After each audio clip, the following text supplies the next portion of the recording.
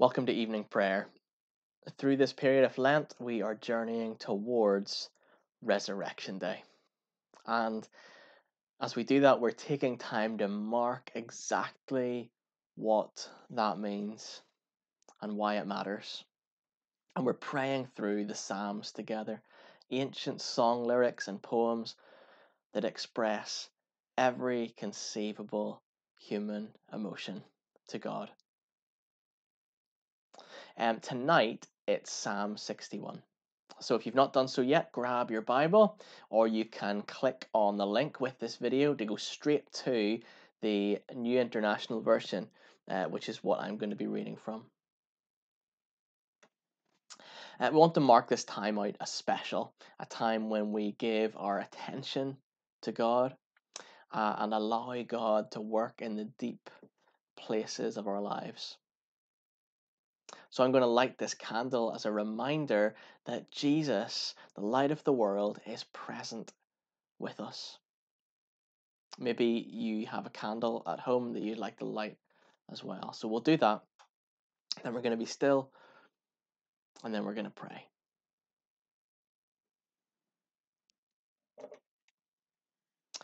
We light this candle as a reminder of the presence of Christ, the light of the world.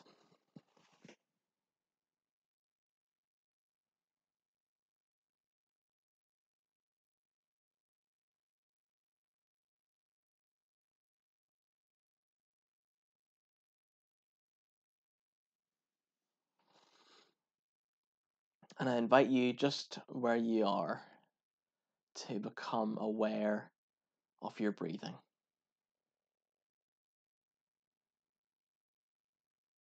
And if you can, try to breathe a little more deeply.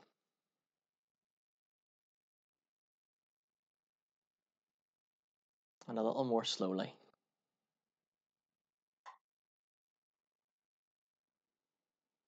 A reminder of the life that God breathes into us with each breath we take.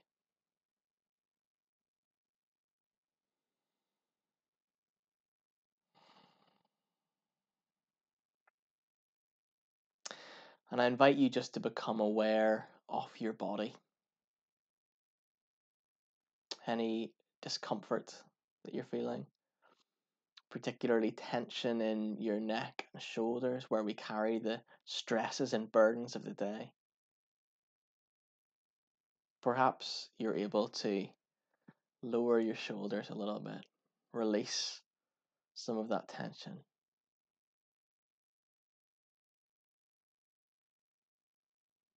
I invite you to settle yourself into the firmness of the seat that's supporting you.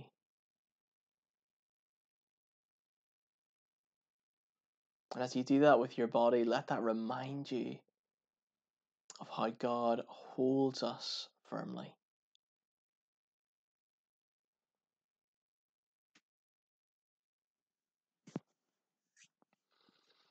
So we thank you, God, for your presence with us.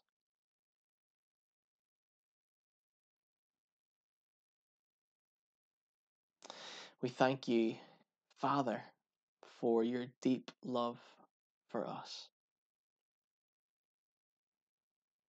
We thank you, Holy Spirit, that you long to speak to us.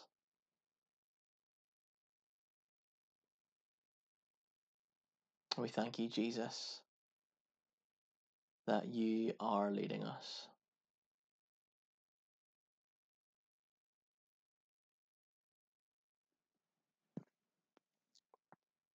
Amen.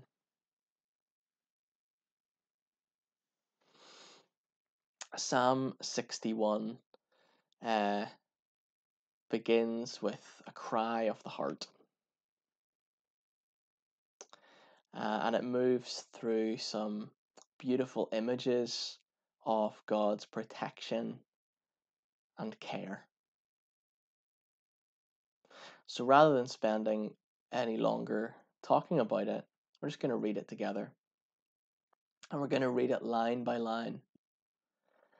And between each line, we're just going to pause for a few seconds, and that will allow you to make these words your own, to pray your own prayers from your own heart, whatever you're crying out to God for right now, whether it's for you or whether it's for someone else. We can use these words, and then once we've done that, I'm just going to pray out whatever God puts in my heart uh, for ourselves, for our neighborhood, for our world. Just invite you to do the same. So let's begin. Let's pray.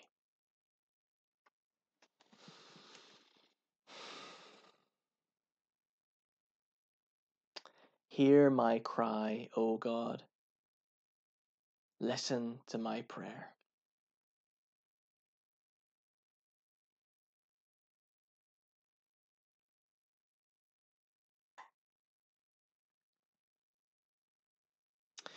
From the ends of the earth I call to you.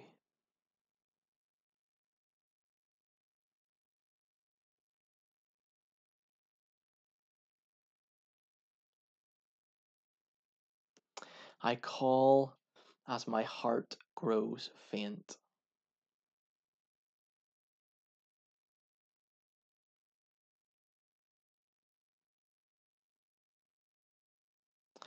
Lead me to the rock that is higher than I.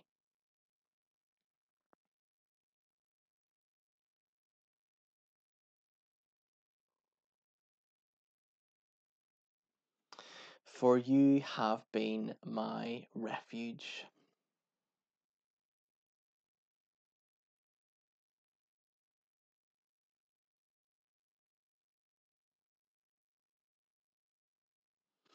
A strong tower against the foe.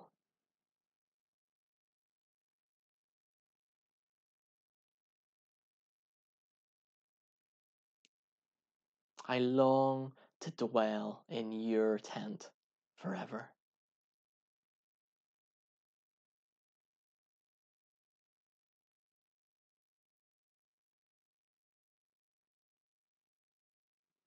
And take refuge in the shelter of your wings.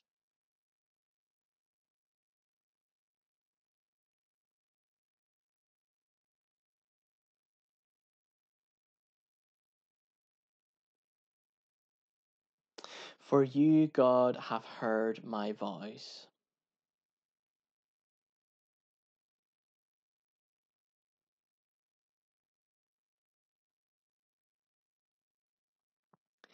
You have given me the heritage of those who fear your name.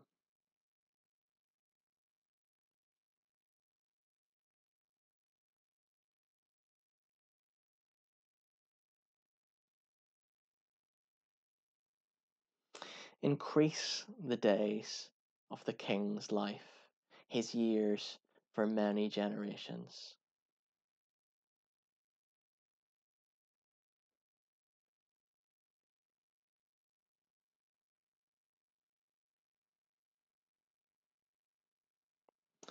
May he be enthroned in God's presence forever.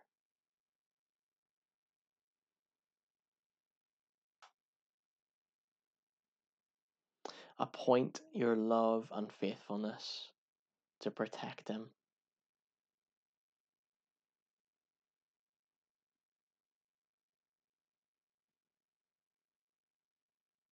Then I will ever sing in praise of your name.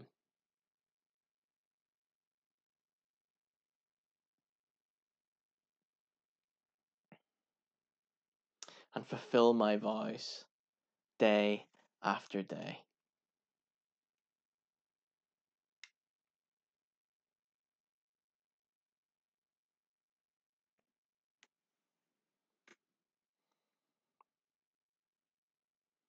So, Lord, as we pray the words of this psalm, as we allow our hearts to cry out to you through these words, God, we're in tune with every heart that is crying out. Lord, we think of those who do not know that they can turn to you, who don't know that the one who made them and who made the universe has an eye on them, loves them, cares for them, wants what is best for them, listens to the cries of their hearts. Lord, we stand with them. We stand with the lonely and the broken and the abused and the oppressed and the hungry. Everyone, Lord, who your heart is for. And we pray that by your Spirit they may feel that they are taking refuge in the shelter of your wings.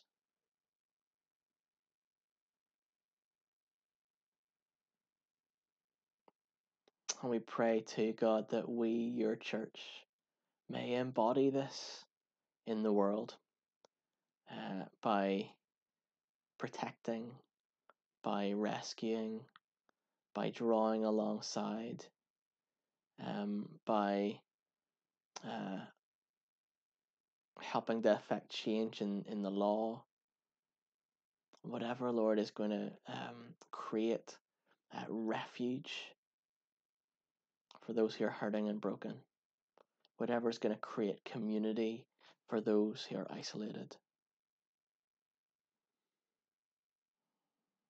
Lord, would you be their refuge? Would you be a strong tower against those who would harm them?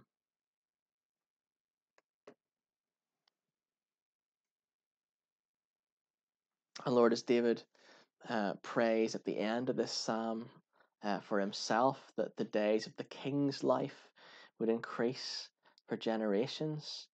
Lord, we know that there's something else going on there. He's not just talking about himself. And so we thank you that we live in that age that he looked forward to, the age of your anointed King, Jesus, who has come, who has established your rule and reign on the earth. And so we join with that ancient prayer of David and ask that Jesus' influence may spread throughout the earth, may spread throughout the generations. Thank you that Jesus is enthroned in God's presence forever. And finally, Lord, I want to pray for us ourselves.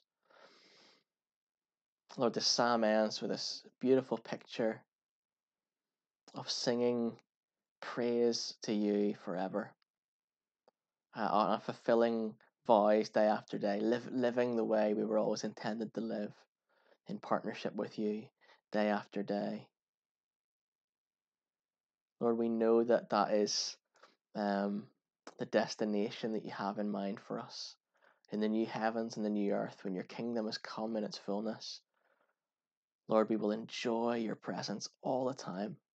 We'll enjoy worshipping you and that love, that two-way love relationship. Just enjoy that all the time. And we'll have meaningful, purposeful existence like we were always meant to, day after day. So, Lord, we look for that. But, Lord, help us to find more and more of that in our everyday. Help us to live more in line with the plan you have for us. Stewarding your creation, good relationships with you and with the earth and with one another. And help us to enjoy our two-way love relationship with you more and more every day. Enjoy singing your praises. Enjoy your presence. And now we want to pray for that kingdom to come in its fullness and for more of that kingdom to come now. And we're going to do that using the words that Jesus taught us. And some of us use slightly different words here. That's fine. You pray the words you know best, and we'll kind of keep in rhythm with one another as we pray. Let's pray. Our Father, in heaven, hallowed be your name. Your kingdom come, your will be done on earth as it is in heaven. Give us this day our daily bread, and forgive us our sins, as we forgive those who sin against us. And lead us not into temptation, but deliver us from evil. For yours is the kingdom, and the power, and the glory, for ever and ever. Amen. Amen. Thanks for joining us. Grace and peace be with you.